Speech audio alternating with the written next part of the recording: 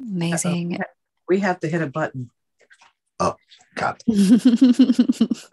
There it is. Yes, that was the button that was like, That's yes, I am permission to go live. I grant it, or I am aware. Let me just lock this meeting as well on the just in case. There we go. All right. So we should be live, and I just want to check in with any participants in the chat at this moment to ask how the sound is. How is the sound, guys? Lee and Sherry, can you say something? Testing. Hello. Awesome.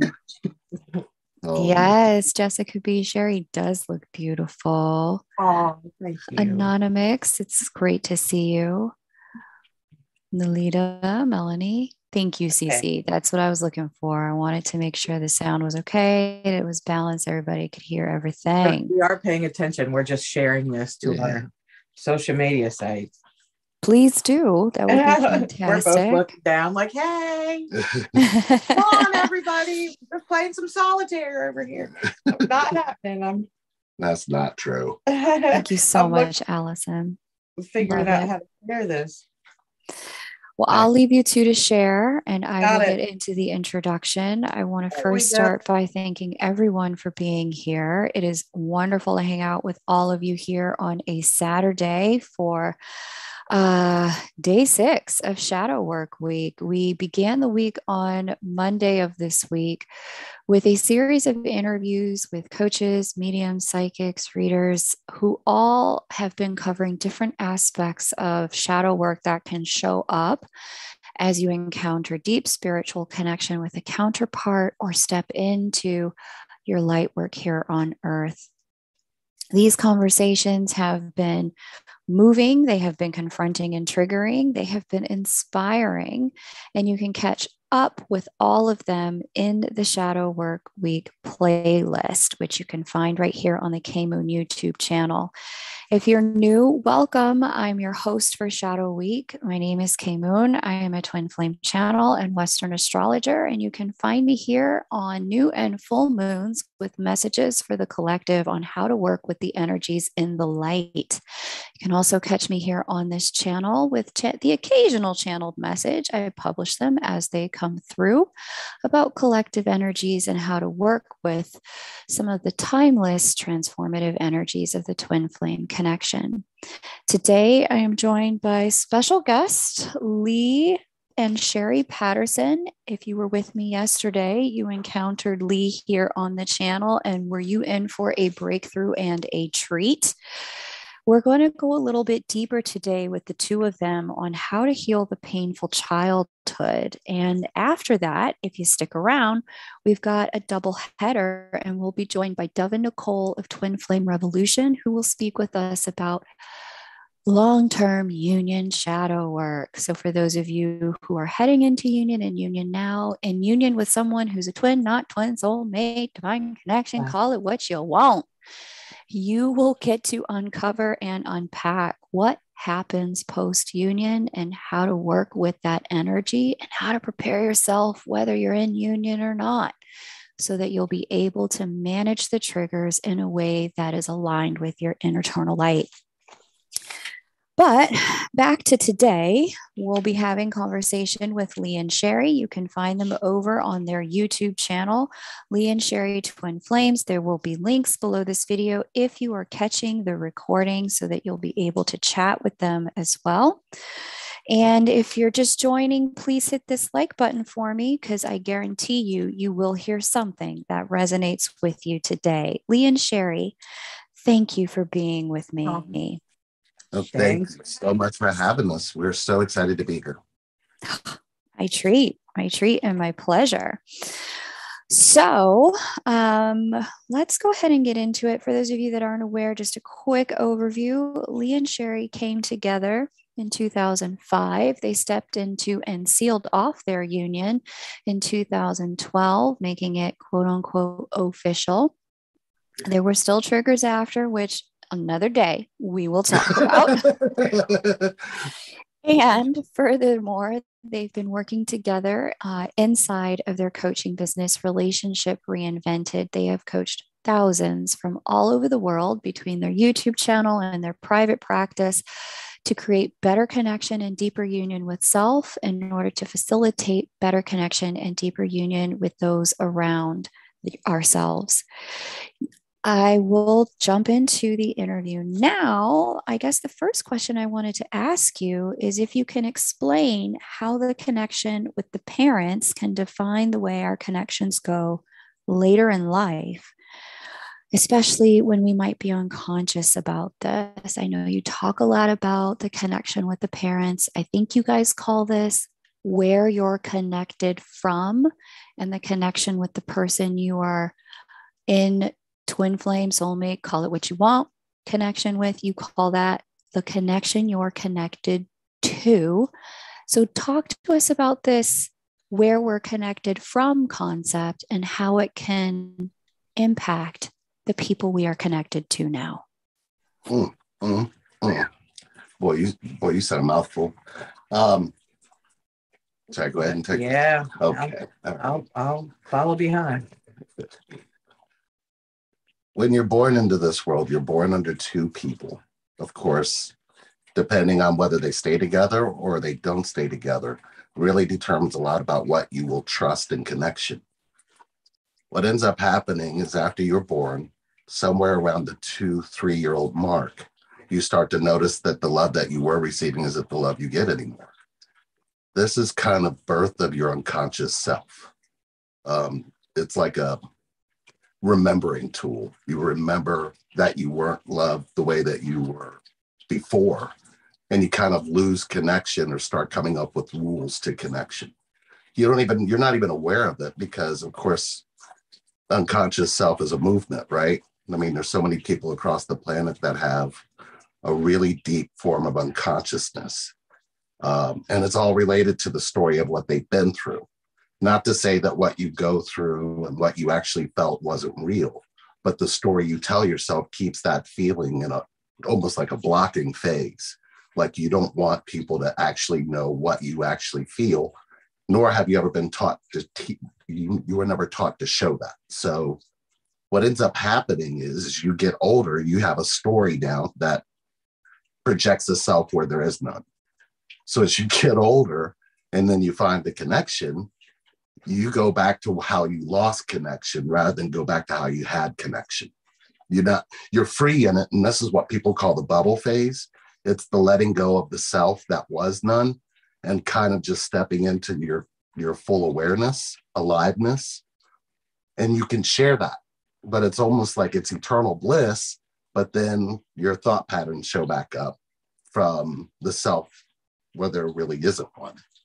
And you kind of gravitate back to those feelings that you had and those wounds that you had. And that's what causes the triggering. We start building walls. Yes. Start protecting ourselves from things that aren't happening.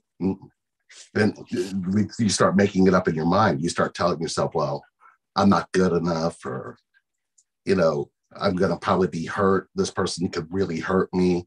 And as soon as you get triggered into that, you start separating from the connection the way you did when you separated from the connection from your parents. You look for that independence so you can view them the way you viewed connection. And you can't see it because you're too close to it. And of course, Sherry, when you created Root Camp, it was our ability to go back and look and find out where the unconscious self began. And we do that with asking 11 questions. And those 11 questions really help us navigate how you actually aren't connected to yourself.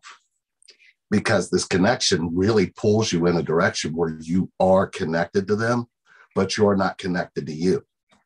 Because that's kind of what you learn to do. Sherry, you want to add to that? Yeah.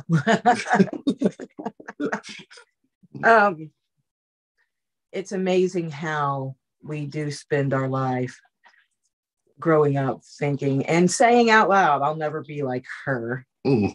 I'll never be like him, right? Referring to the parents. Our parents. We do not want to be like them. And, my mother made some detrimental mistakes, she made some really bad decisions.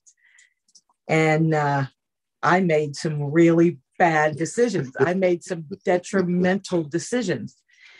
And I had held so much over my mother for so long, and then realized that I'd done something just as bad, or maybe even a little bit worse, right? And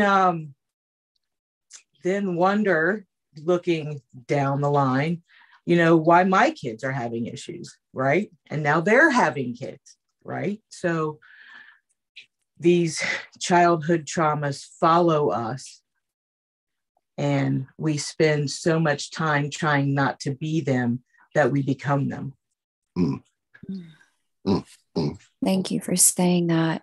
Sherry, I mean, you've, as they say, done the work, continue to do the work, all that, right? When you look at the common denominator between you and your mom that created both bad decision trails that you see, what would you say was the common denominator between both of you? What was it that led to that as the root? Thought process. Mm-hmm. Our minds.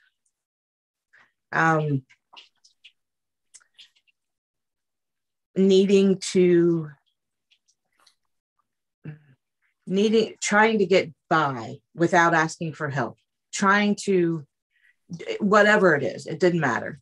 Trying to do everything on our own. Trying to look strong and be strong. Mm. It was definitely a thought process. Got it. Yeah. Which, like a pattern of thinking is what you're talking about. And did that allow you, when you were hurting, who did you let be there for you? Right, her. And how did she handle it? Horribly, right? Yeah. So, and it wasn't her fault, but what ended up happening is once her mom handled it horribly, she didn't trust anybody with her hurt anymore. Yeah, which is common, isn't it? Very common. Yeah. And, very common. And then connection, you get hurt, and guess what? You don't do anymore. Then you stop trusting. Yeah. And that's why we found that trust was the first thing that gets broken in you. And then now the only thing you do trust is that you're going to be hurt instead of be loved. So that seems to be a very popular algorithm when this connection arises, is that you don't even know where to look for that because you think the other person is doing that to you and you're not doing it to yourself. And what I mean by self, I mean the unconscious self is taken over. So it's hard to break your unconsciousness when you didn't heal it to begin with. Well put, Lee. Thank you. So then I guess my question is, when you look at, the totality of people you've spoken to and coached over the years, what are the top 3 challenges that stop a person from healing the root of that relationship with self and therefore repeating patterns in their love connections? Not embracing what they feel and staying in their head, and then hiding what they feel and staying in their head. So it all comes back to what you're not letting yourself feel and what you're not letting anybody else feel in you. Like, we all don't have this ability to let somebody actually connect to how we feel, but we do. The thing about when you let somebody connect to how you feel, you don't need your words to do that. If you're feeling hurt, you need somebody to hold you. You need somebody to hold your hand. What we tend to do in connection is push everybody away, thinking that our hurt, they're not going to accept, or they're not going to accept us when we're hurting. That's been us our entire lives. How much hurt have you been through in your life that you've actually accepted the you inside of that hurt? How have you sat with that you in there and actually loved that part of yourself that got hurt? Now, you don't love what happened to you, of course, but there was a you on the inside that you could love. And you don't even see that because the hurt is too great. The hurt is too strong. So you literally will be self-destructive because that hurt is going to spill into everything that you choose. When you start to get loved, when you come out as a child, then you're taught that there are things and people that can replace you. Unfortunately, that's kind of the algorithm that's even embedded in the unconscious self, is that things can kind of take the place of people. And that's what things? Oh, that's anything. Money, house, technology, education, all these things that they put in front of you and say, you achieve this, then you'll be loved. And none of that will ever get you love. Not really. It's just going to teach you to survive. But the thing that you're surviving is that you're not being loved. It's not fair. Your childhood was actually that far impaired from you that when you start to get older in this world as a child, you're wondering where all the love is. Ask a child will tell you the truth. And we hear a lot, people going, oh, I sat down and talked to my inner child. And I'm like, think about a child. Does a child want to be talked at? No. so you're pushing that child further away. You're not actually giving your, remember yesterday when I was saying work and play? That child is going to gravitate to what's going to make that child happy and loved. The child is not going to gravitate to your work. I've got to work on myself. I've got to fix myself. And the child's going, I don't know what any of that means.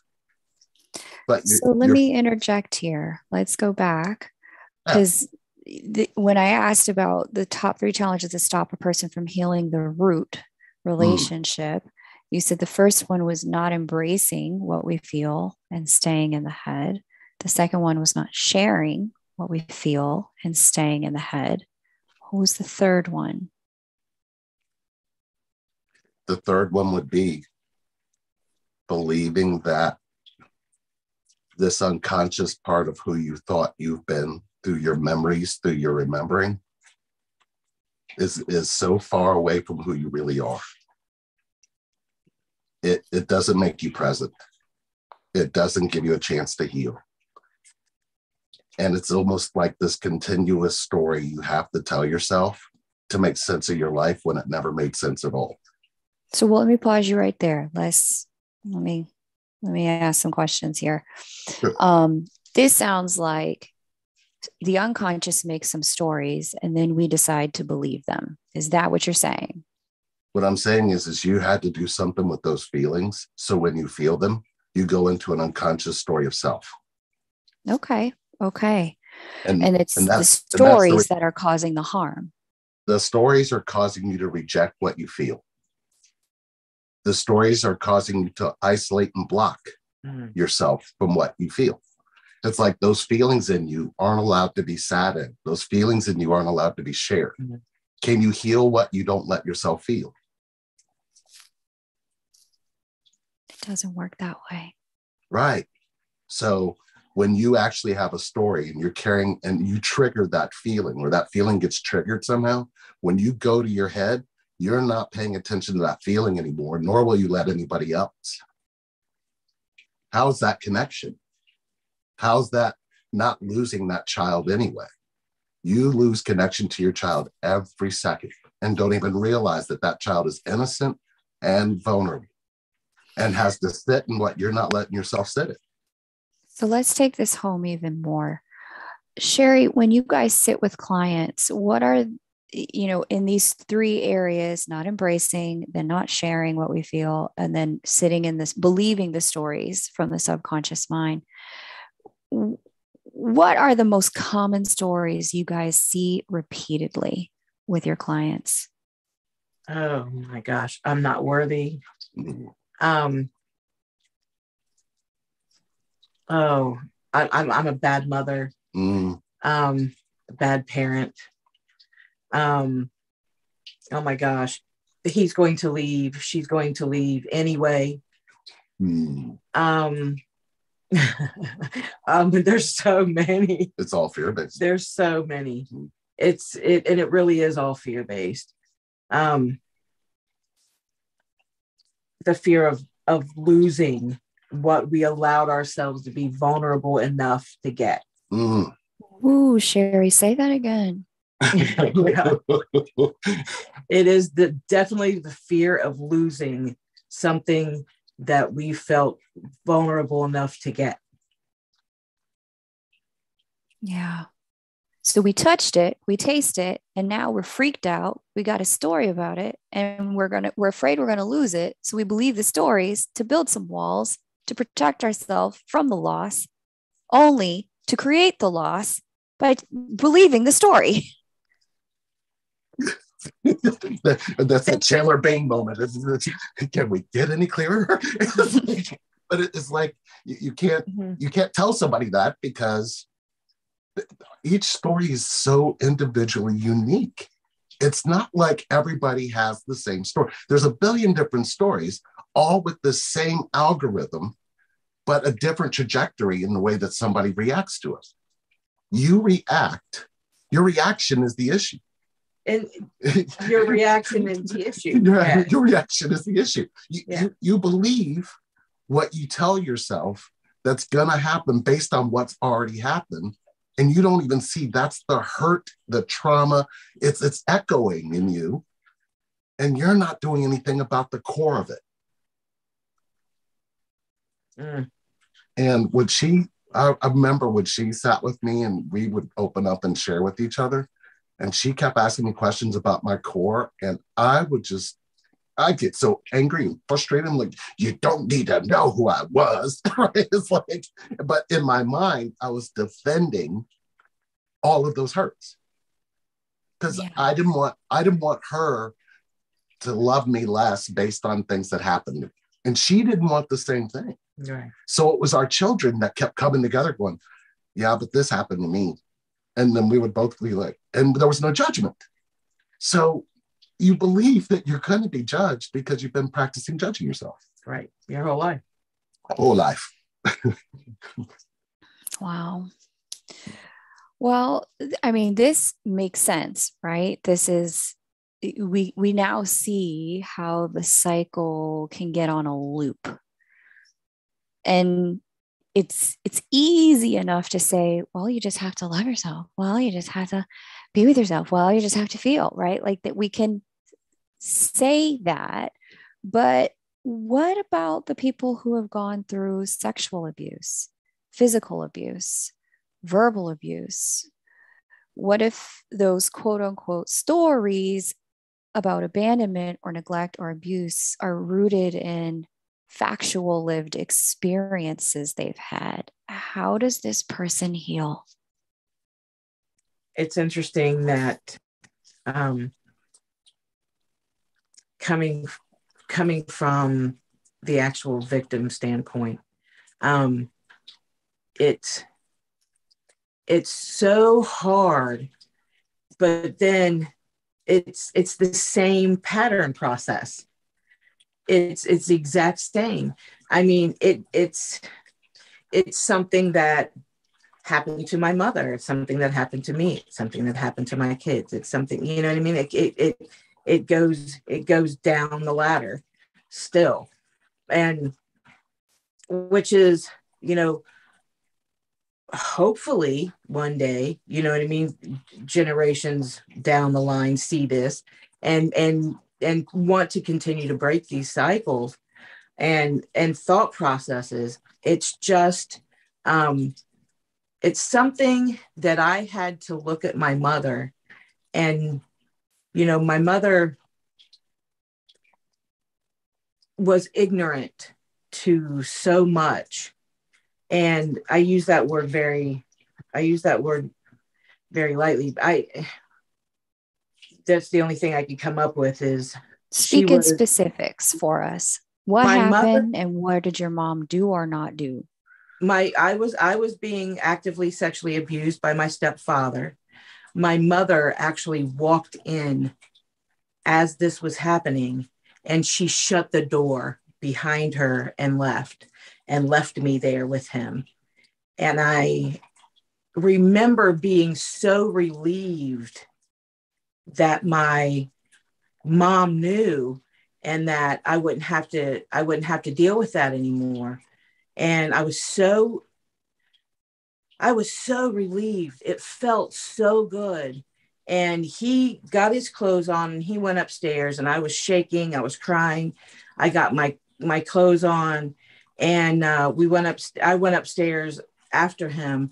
By the time I got up there, he had already had my mom convinced that it was all me and it would never happen again. And whatever he had to do, get counseling or whatever, it never happened. But she kept him in the house, and he continued to abuse me. And so there was a lot of unforgiveness there for a very long time. And as I found myself forgiving and letting go, it could have been a year later, something would trigger me and it would come back. And until I got all that out, did I really start healing? Did I really feel like my mother understood what I went through and what I went through because of her actions, right? Did I even begin to start the forgiveness process and being able to be with her without resentment or holding that in my back pocket to bring out at her later? It really did take a long time and a process. And, you know, I look at my mom's childhood, and I don't know much about it. I do know that she was also sexually abused. And nobody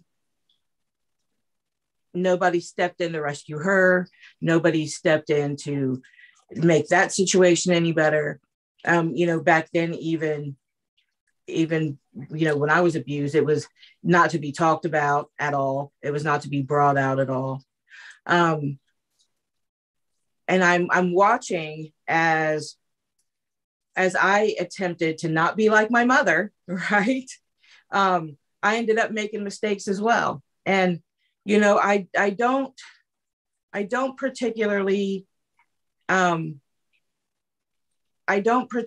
want to see my mother as a horrible person. I did for so many years. I just, you know, I recently went through a very near-death experience, and I didn't want to leave anybody with any kind of open wound per se.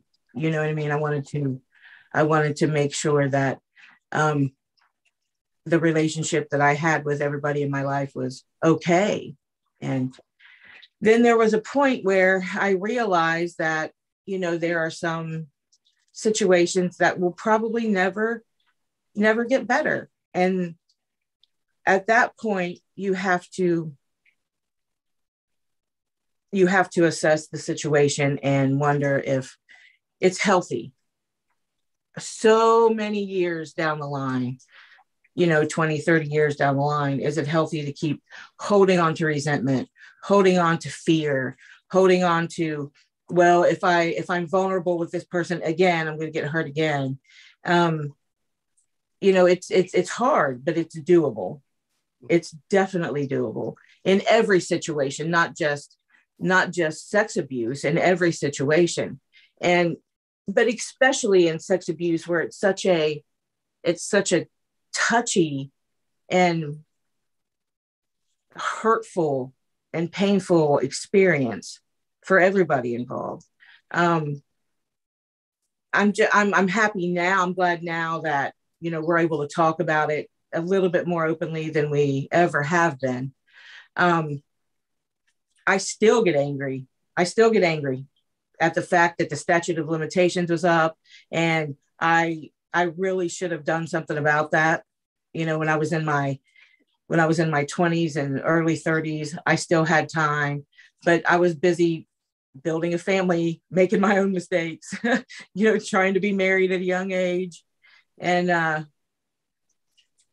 was busy. By the time the anger hit me, the statute of limitations was up and I couldn't do anything legally about it, which made me more angry.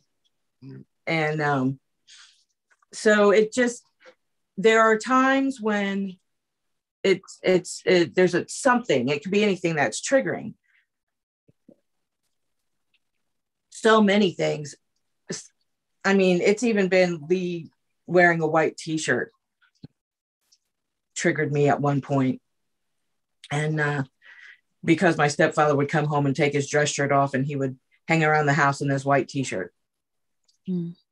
And little things that trigger like that. The forgiveness, though, the most important thing to know is I couldn't forgive anybody, anywhere, for anything until I forgave myself.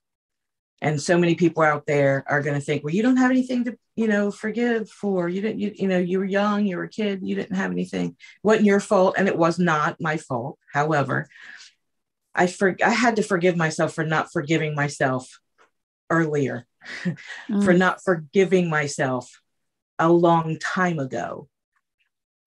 I had to forgive myself for that because I had unforgiveness for me, for not standing up, for not, I was a strong kid. I was a strong teen.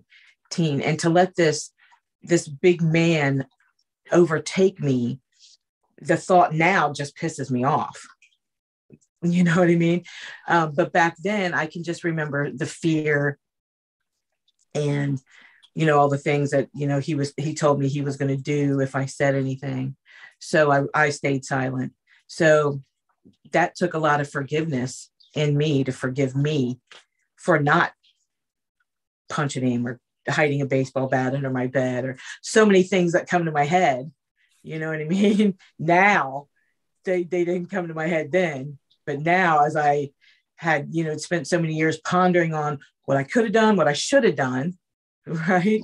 And building up all that unforgiveness inside of me and resentment for myself, right?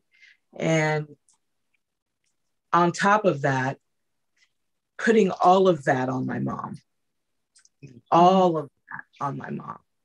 And she had no idea.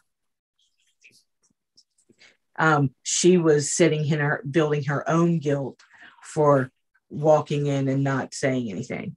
She was already starting to build her own self-hate. You see, and I had already started to build mine. Thank you, Sherry. Powerful, powerful conversation here about forgiveness and healing and breaking cycles of pain and abuse. When I think back to where you started the share, if I recall correctly, one of the things that you said was the algorithm for healing is the same as what it is for someone who has not been through that. There's the feeling as opposed to staying in the head. Then there's sharing as opposed to staying in the head. And then there is dissecting what we've created as the stories around not being loved, not being able to connect, or not being worthy. And the only piece that seems an additive in what you shared would be the forgiveness. And that's the dangerous part. Let's hear it. First, you have to ask yourself, what is forgiveness to you? And what is it? What is forgiveness? What have you felt? What have you seen even from an astrological standpoint, forgiveness actually is? If you really look deep into it, everything that you feel has to be involved in forgiveness, right? So if you want to really look deeper into forgiveness, realize that you're in forgiveness when you no longer have a reaction to the feeling, because the reaction is how you don't forgive. Right? I mean, if you have that feeling in you and it gets triggered, how you handle or how you embrace the feeling will determine whether you've forgiven it or not. Mm-hmm. It doesn't matter if you've been sexually abused, physically abused, verbally abused. The feeling that arises in you is what causes you to be triggered. The trigger's the reaction. If you can sit in that feeling with no reaction, you're forgiving and you're healing. So let me break that down, because you're not actually saying that forgiveness means you don't have the feeling, you don't have the trigger, it's disappeared in some way. You're not saying that. What you're saying is that feeling, that memory may come up. It's how you're responding to it and being with yourself in it that is indicative of the forgiveness or not. Is that, would you agree with that, Sherry? Yes, for sure. I am now able to speak about my sexual abuse often without crying, right? And without getting angry. However, I can be sitting on the couch and something come across the television or a smell come across, and I can feel angry. I feel angry, right? But instead of picking up the phone and making some really bad phone calls or however I'm reacting, I want to react. I just really sit in that pain and allow it. And I allow myself to feel it for however long the fleeting moment is. They don't not last long these days because I allow that to happen. I allow that to flow through me and accept it. That's the big thing. Accepting that I feel that way still and accepting that I'm always going to feel anger when it comes to that. Always going to feel anger. However, in the forgiveness in that, it's not something that I carry with me every single day, all day long. It's not something that I carry on my shoulders all the time. It's something that I can freely and lovingly talk about and understand that I can be in forgiveness and in love and be in that space with my mom even and love her and be in forgiveness for her. And she may say something, you know what I mean? Something very fleeting, something very simple that may trigger that inside of me. Yeah, but you didn't, you know what I mean? And,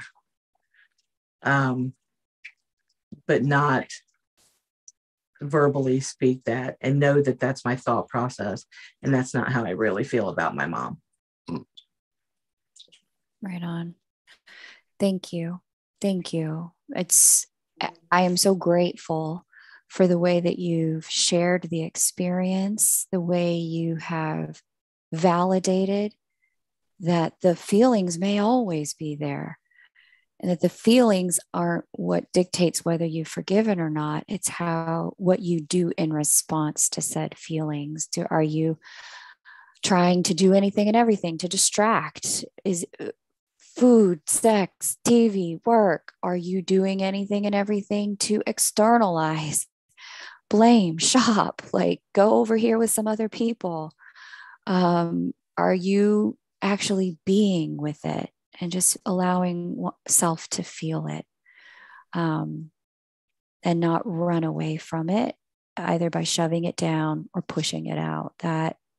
That's the difference. I'm so grateful you shared that about how to heal. So I guess my next question is, there's so much more we could do here. This is not a coaching program. No. But Root Camp is available for those of you who want to go deep into this work and have the kind of freedom that Sherry's just demonstrated here and the kind of clarity that Lee has brought to the conversation as well. There is a way to be able to work with Lee and Sherry. I'm going to drop that link in the chat now so that if this is something you're like, yeah, okay, I need this. This is the conversation I need to be a part of in my life right now, because whatever this is that we just talked about, I'm already feeling something shift. I'm feeling something healing. If you're recognizing that within you, then I want to invite you to go ahead and connect with Lee and Sherry for a free 30-minute conversation. especially if you've never spoken to them before. I believe it's for people who haven't taken them up on the free conversation before. If you've already done it and you're like, damn, I'm tempted to do the free conversation again, that's your signal. It's probably time to do root camp and do some deeper work with the two of them. I myself have done it, looking at going back to do some more, because I can already see there is these two will help you really move difficult, stuck, repetitive cycles. And so I'm going to find that link and put it here in the chat. But Lee and Sherry, can you just, as we close out today, share a mini exercise to get us back in touch with connecting with ourselves? On the inside, you know, you still are very much a child. And if you're not taking time throughout every day to let that child just do something that child loved to do, you're not finding a path back to being connected to you. So, you know, find something simple. If you loved to draw as a kid, draw. If you love doing crossword puzzle, do a crossword puzzle. If you like to go outside and swing on the swing set, go on a swing. We watch people around us do things that are very childlike, and it's interesting because they're like, I wasn't really feeling like doing this before, but all of a sudden I feel like being a child, because you need to be that child. The child is not gone. So do something you love to do as a child that you just don't give yourself anymore. And don't make excuses. Oh, I didn't get the chance to do that today. Because that child in there is going, you're being just like mom and dad. And you're not even listening to that, but that's kind of important. I see Sherry does a lot of things that are in that space. And I'm like, oh, you did that as she has this love for music like no other. And she said she's had it since she was a child. So she literally wants to just blare the music. And even if it's a song that she just heard for the first time and she's in love with, she'll play it 25 times. And I mean, now it's like, it's so cool because I can see how it attaches, you know what I mean? And my child wants to come out and go dance with her or just listen to the music with her. And we listen to the words. We even have lyrics put on us. So what I guess I'm saying is connect with that child. Don't tell yourself you're going to talk to the child, you're going to converse with it. That's not what this is. You had feelings as a child that were very free and vulnerable. Let that come out. You'll be surprised at how quickly connection turns around because you do that. Yeah. Did you add anything to that? You said it. It's so much. It's like we become adults and we become our parents to that child on the inside. And we don't even see that. That's one of that unconscious awareness or the unconscious self that's been created. You become what you think your parents thought they wanted you to be, but you were never allowed to be yourself. Be the you that doesn't require self. Be the awareness, not the actual story. And I know that may be a lot to unpack, but you know what? You're worth it. And you're not telling yourself you are. Beautiful. So that's a little takeaway you guys can make time on your Saturday or Sunday to do, or whatever day you happen to be finding this recording.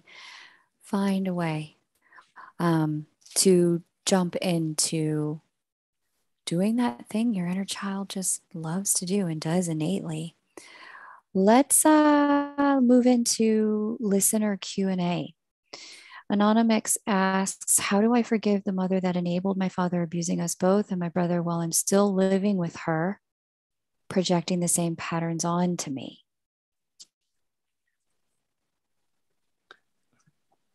Okay. How do you have those feelings and not hide them from your mother? How do you tell her you want to heal those feelings? Because if you're not open with those feelings, you've become your mother to yourself anyway, whether you live with her or not. So don't treat your feelings the way that you believe she treated them. It's your turn. You're allowed to feel what you feel. You don't have to attack. You don't have to confront. If you can already hear in yourself, well, if I go to her, she's going to say, that's you having the conversation as her inside yourself, doing that to yourself. She's not doing that to you. as we get older, we realize there's things we want to heal with our children, but they're so busy being us in their heads to themselves, they can't actually allow us to connect anymore. And we did that to our parents. So as you can see, that slips through connection. But once, if you actually become aware of it, you get to change. You don't have to be them. You get to be you, the you that doesn't have a story. So I realized too, while spending time with my mom, and her actually living with me for a little bit of a time, I realized that holding on to that with her was keeping me prisoner. She wasn't prisoner.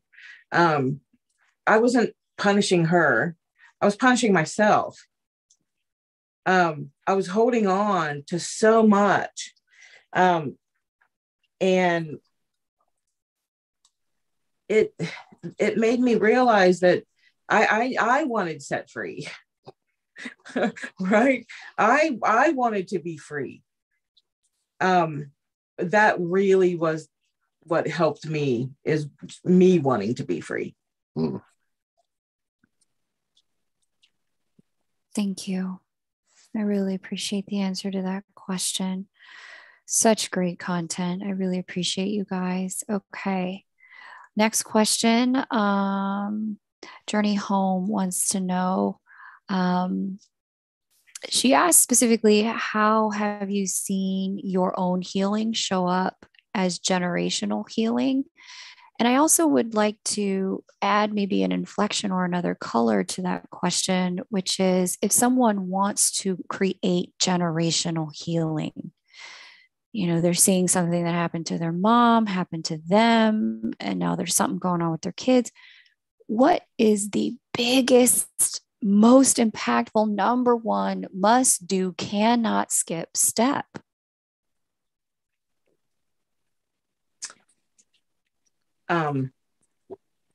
The first step is you have to vocalize what happened. And then you have to accept that it happened.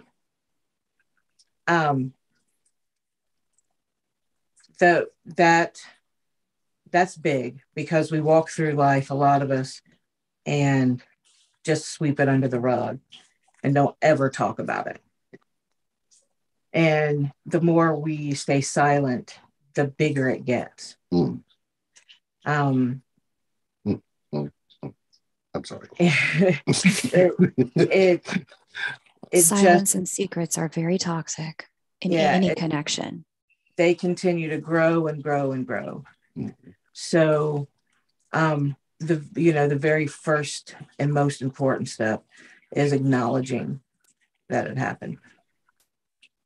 And realizing that it wasn't your fault.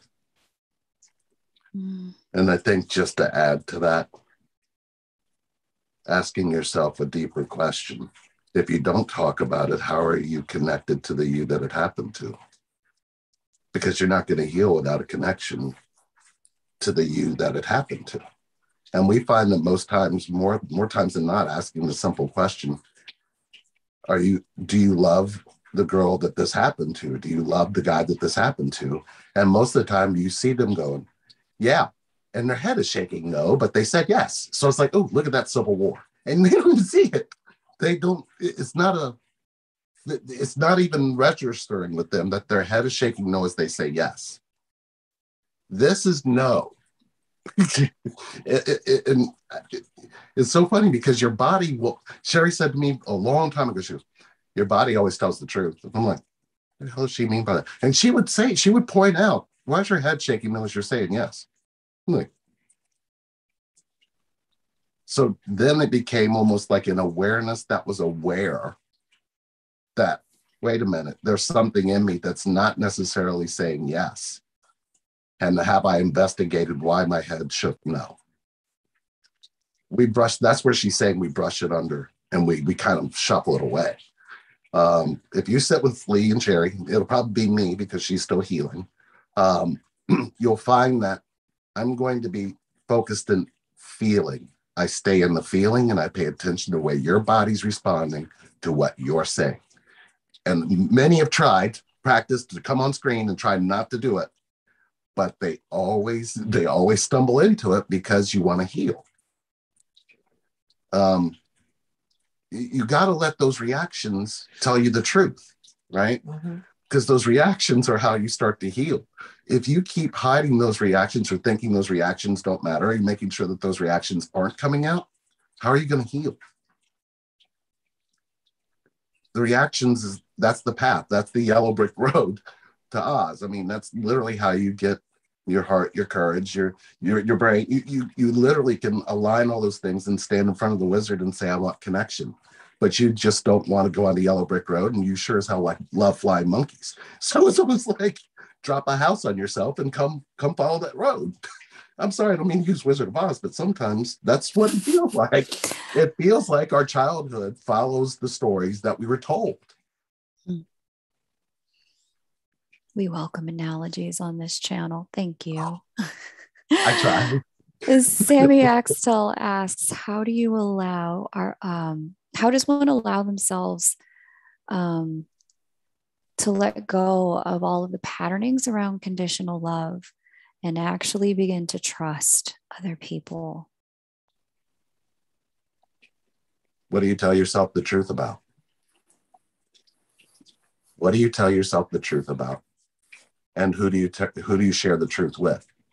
The truth. Let's be clear what the truth is. The truth isn't your judgment. The truth isn't confrontational. The truth is the truth. She always wanted the truth from me, but I had an algorithm in me that always lied to connection because I believed that I wasn't going to be loved for whatever the truth might be. So when I actually realized I had that, I went in and went, okay, why don't I tell the truth? And there was something in me that said, if you tell the truth, you're not going to be loved. And it's like, where did I get that? And what I had done is I had told myself that a whole bunch of behaviors that other people were doing was how they weren't going to accept me or my truth, when in truth, that was me not doing it, and then believing that's what their behaviors were reflecting me. Not realizing because I believed that that's the only behavior I was paying attention to. Does that? Yeah. That hopefully that lands somewhere deep in you, because the truth will be that you're doing that. The truth will be why you're doing that. The truth will be in the feeling, and the feeling is the truth. What you think about that feeling isn't. Let's just land in that. Right. And just kind of like try to balance for a second. It's like that's that first step of flight that you don't know you can have. Yeah. Thank you. Thank you. This is such a great question. I think this might be our last. Deidre asked for a little bit of clarification on something that you touched on this earlier, but it's so important, I feel like, to kind of unpack this a little bit and these kind of soul connections. She asks, is it essentially my pure inner child who's recognized and open to love with my twin's pure inner child?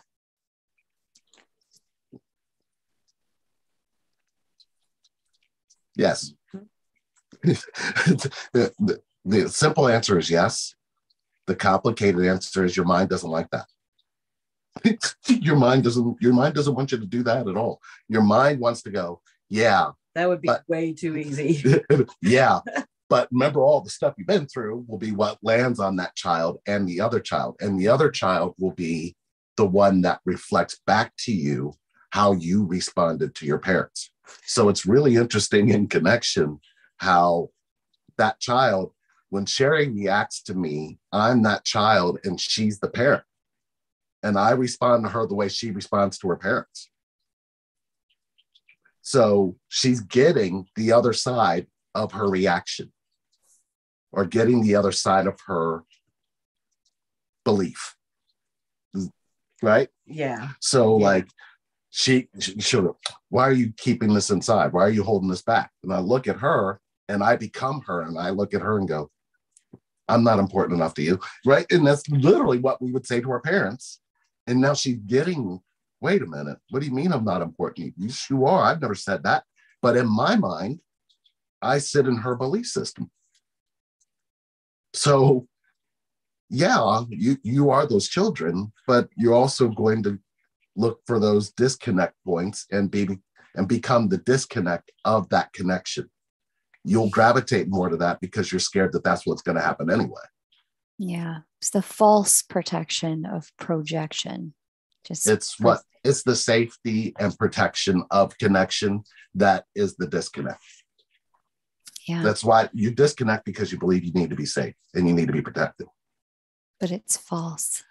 Right, because a child is vulnerable and innocent, which means they're open for everything, mostly for love, but they can get hurt. If we could all come into this dynamic as children and stay as children, there's your answer. Yep. So that's the answer to everything. World peace, even. Right. If we would all listen to children as elders, right? we probably would all have connection. Mm-hmm. It's just hard to see. We get old and then we have that story in the mind, and that's your perception. Your perception isn't your reality. Your perception is how you avoid what you feel. The children are the awake ones.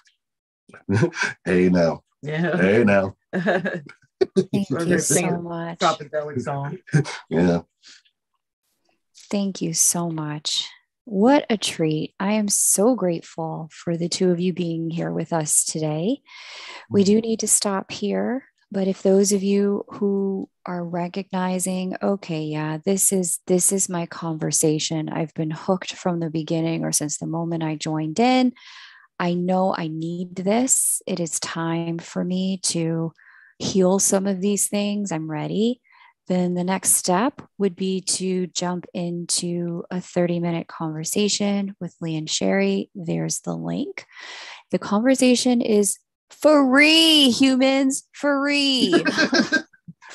But the best part about it isn't necessarily that it's free, because once you've had it, you'll be like, there should be a price for this admission.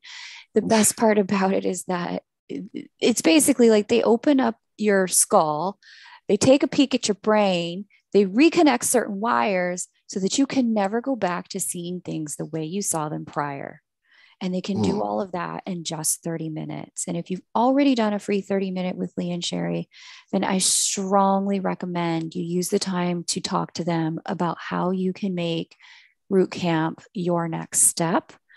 I know sometimes periodically they will run a special to make it really affordable. They worked with me on payment plans. I know they will work with you.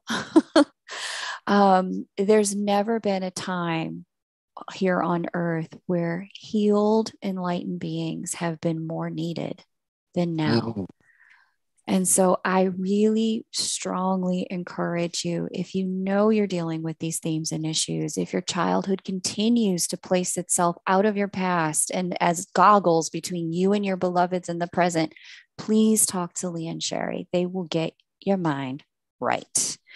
Lee and Sherry, I thank you so much for being here with me. It is always an honor, 100% a pleasure. You guys have done so much for me and my connections. And I'm